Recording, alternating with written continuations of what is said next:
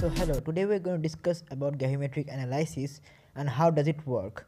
It is used to determine the concentration of unknown analyte in a solution. So these are the steps involved in gravimetric analysis. So let's jump on to the principle. This is a principle I am going to discuss of gravimetric analysis. So the first step involves is the drying of the sample. So here I took the sample to be NaCl, for example, and the reagent that I am using to make the precipitation occur is AgNO3, silver nitrate, and the preparation of the solution of AgNO3 and NaCl is the second step, that is the preparation of solution. So now what happens is that the NaCl reacts with AgNO3 and a displacement reaction occurs. So this displacement reaction causes that the silver ion, that is Ag, replaces the sodium, that is the Na, in NaCl and forms AgCl and AgNO3. Sorry, NaNO3. AgCl and NaNO3. This AgCl is stable and insoluble in the pure water. Being insoluble, it forms precipitate at the bottom of the beaker. So this precipitate is formed due to the insoluble AgCl formed. So this precipitation is the third step of gravimetric analysis. So now the precipitate has formed. I am showing it with a dot structure on the bottom. Now along with the precipitate, the solution is poured into the funnel where the red color represents the filter paper.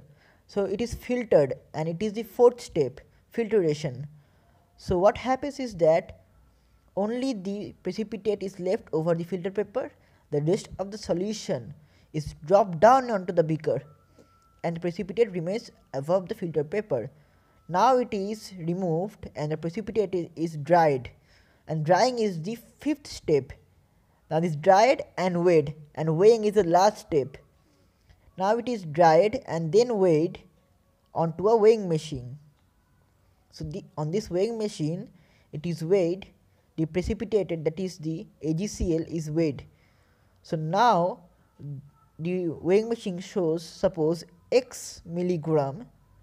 So this x milligram of precipitate is again dried.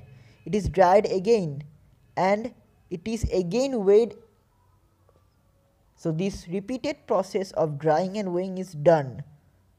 So now after the drying and weighing of the precipitate, that is the x milligram, now what we have seen that the weight changed to y milligram, or it is decreased in weight.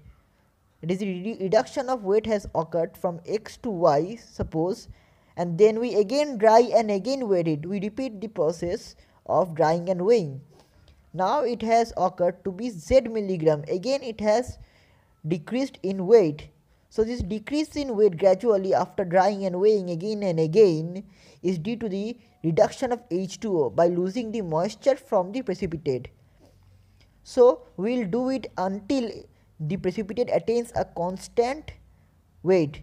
So this constant weight, when is achieved, suppose it to be m milligram, here I written kg, it will be milligram, sorry.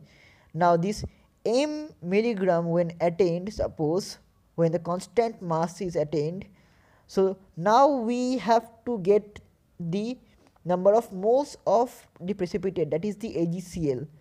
So we already know the molecular mass of AgCl and we also know the weight of the AgCl that has become constant. So the constant weight at the last, what we have found, is divided by molecular mass and we get the moles of AgCl. From that we get the number of moles of chlorine, and from that we can estimate the number of moles of NaCl. So this is how we can determine the number of moles of NaCl, which determines its concentration in the sample. This is how we use gravimetric analysis.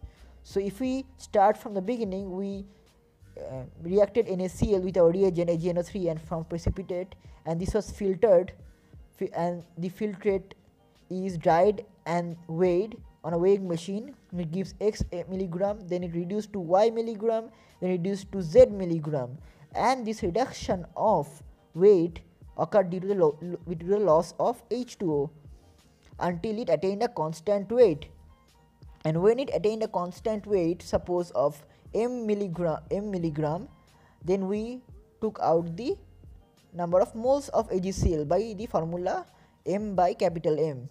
So now we got the number of moles of AgCl, and from there we get the number of moles of NaCl.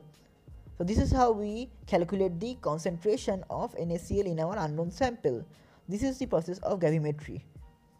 So if we see the advantages of gravimetry, there are scopes, there are advantages, which are these 4 advantages. These are the advantages of gravimetric analysis. So this was all about gravimetric analysis in brief and in short way. Thank you. So this was the introduction to gravimetric analysis. In my next video, I'll be talking about in-depth explanation of each and every processes involved in gravimetric analysis. So thank you for watching. Give this video a like, share this with your friends, and don't forget to subscribe my channel for more pharmaceutical videos coming up. Bye.